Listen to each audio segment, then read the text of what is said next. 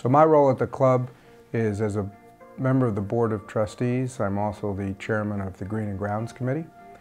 As the chairman of the Green and Grounds Committee, it's my responsibility to be the liaison for the board with the Green and Grounds Superintendent and to make sure that the Green and Grounds Superintendent as well as his team have all the support that they need in order to make sure that he can execute our strategy and vision of what we want our club to be. And I also field questions, comments, concerns, ideas from the general membership and try to see what we can do to affect them. So my favorite golf events, I have a lot of favorite golf events at the club. I am fortunate that I live on the 5th hole and I'm actually very passionate about the game of golf, so I take advantage of as many of the tournaments as I can. But I think probably the McMillan is my favorite, which is our 3-day men's member guest. It's been running for probably close to 70 years now.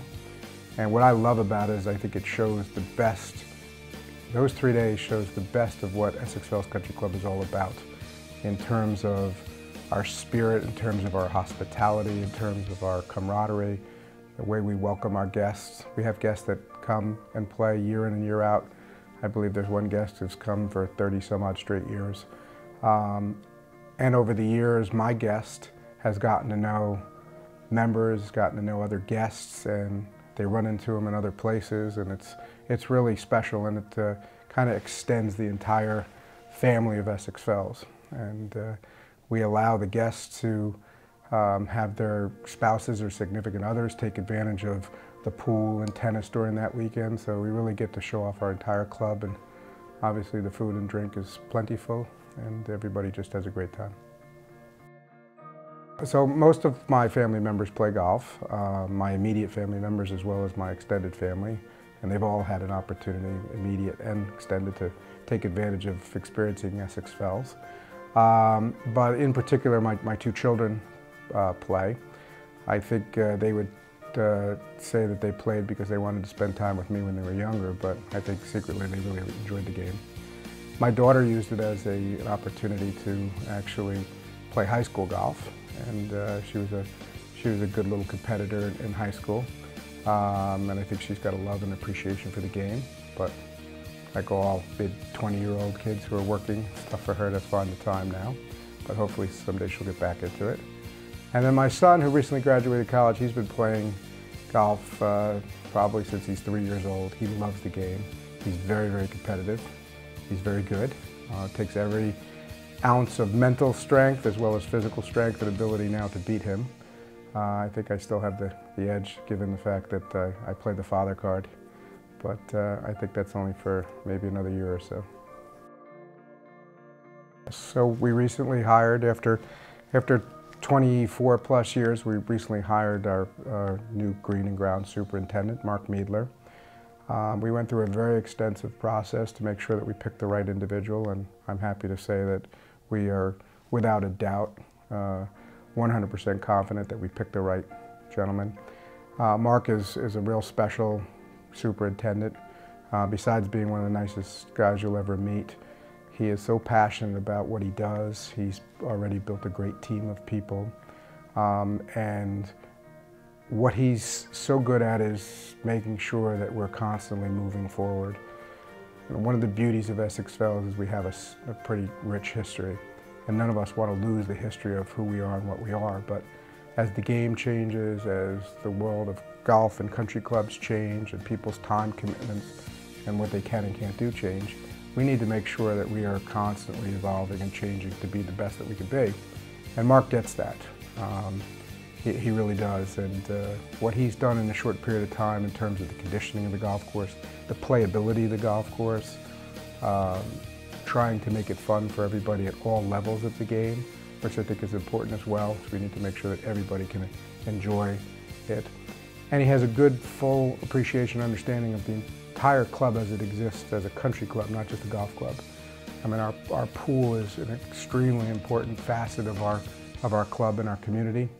And as well as our rackets program between tennis and platform tennis, a lot of people call it paddle, as well as the introduction of pickleball and other things, has really taken on a new life within Essex Fells Country Club. So Mark is responsible for taking care of all of that.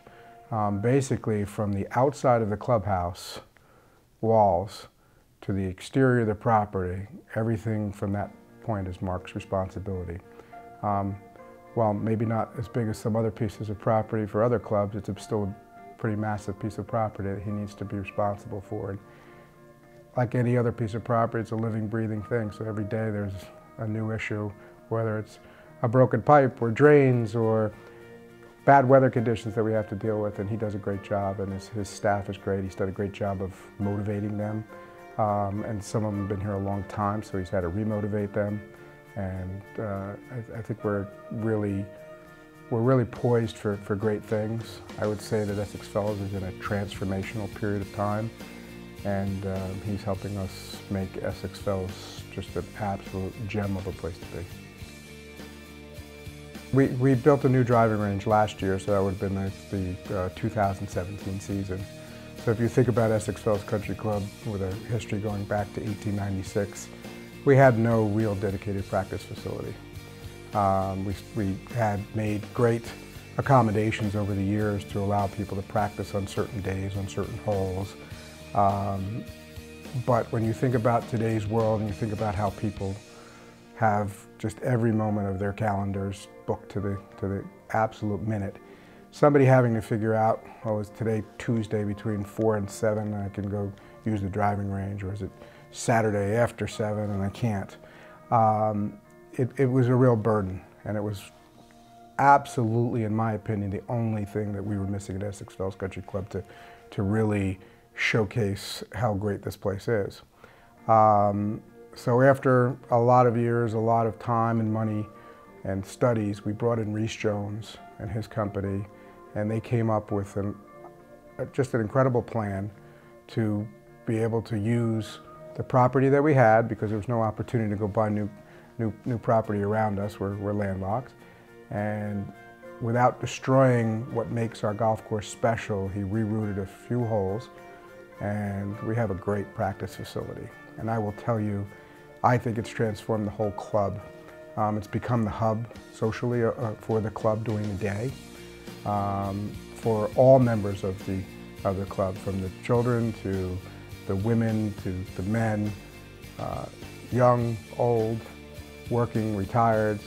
It's just a great place to go hang out, hit balls, work on your short game, work on your driver.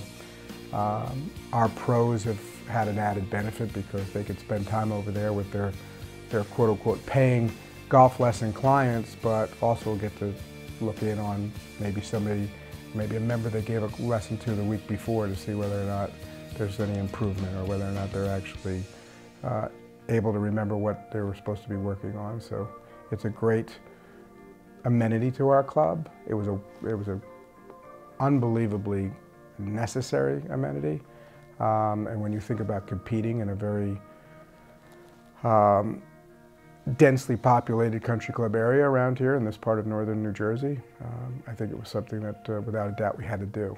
We spent a lot of political capital getting it through the membership.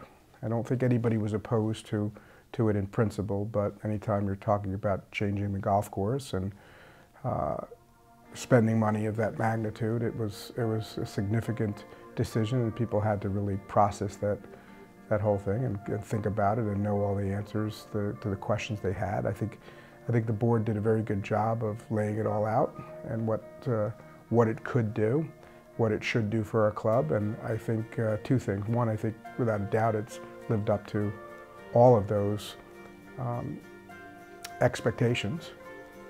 But we were very, very conservative with regards to not taking a build it and they will come approach. So the driving range was not predicated on needing 25 or 30 new members in order to fund it.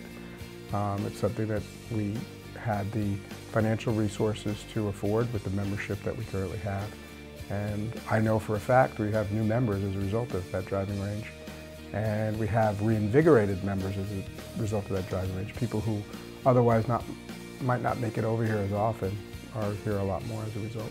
So it's been a great amenity, and I hope and believe that it will continue to give back to the club for decades. So when you think about a club that hadn't had a dedicated driving range for 100+ years, and you just assume we have no place to practice, but we actually have 22 greens on property. So if you take the 18 greens that go to the regulation golf course, we still have 4 other practice facilities for our members and guests to use, which allows a lot of flexibility in terms of time, in terms of shot, and quite frankly in terms of what you're looking for in location. What used to be our short game area, and our only short game area, is a much quieter area now than it used to be. So if somebody's looking to be sort of off on their own and just focused on their own lesson plan, or trying to get away from it all and just enjoying it, a few minutes of hitting sand shots or chips, they can do that. They can go to the short game area that's been built at the new practice facility. Our main putting green is also an area that is well received, and people use it a lot, and it's not unusual to drive by here at dawn or dusk and see people out there on it trying to squeeze in a few extra minutes of practice time. So we have a fair amount of places for people to find the time and the resources they need in order to work on their golf game. And we all know that one day you think you have it, and the next day you sort of lose it. So it's all about practice, practice, practice. Well, if I was going to have to explain Essex Fells Country Club to an outsider, whether it be a prospective member or just somebody who's not a member and wants to know about Essex Fells Country Club, it's our membership. And I know that that's sort of cliche, but we have a wonderful golf course. Is it a championship golf course that will hold a Ryder Cup someday? Absolutely not. But it's a beautiful golf course, it's a challenging golf course. We have great golf professionals. We have a wonderful clubhouse facility. Is it brand spanking new like some of the other ones out there? No. Is it have every modern amenity that possibly could be imagined? Absolutely not. But we have a wonderful building with wonderful facilities, with great service, great food, and a team of people who care. And you could say the same thing about our pool and our rackets facilities. We've got great facilities, but you could find better. There's no doubt about it, because in today's day and age, everybody's building everything new. But what you can't find better, and I could tell you this from experience, because in my career I've moved a lot. I've moved 11 times in my professional career, and therefore I've joined a lot of clubs and quite frankly spent a lot of money on initiation fees over the years. You cannot find, without a doubt, you cannot find a better membership. And that's something that people talk about, but I can tell you we put it into action. When you are part of Essex Fells Country Club, you are part of this family, you're part of this community. You are always welcome, your family is always welcome.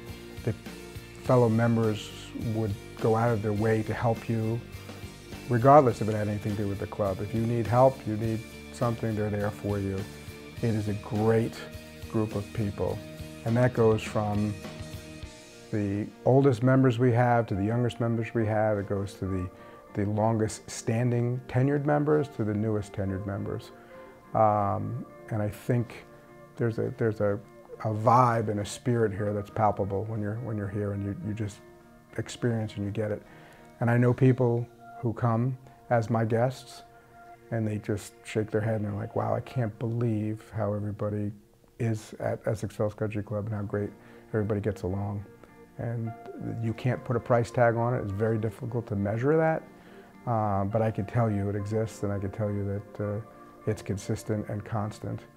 And it makes for a very, very special place.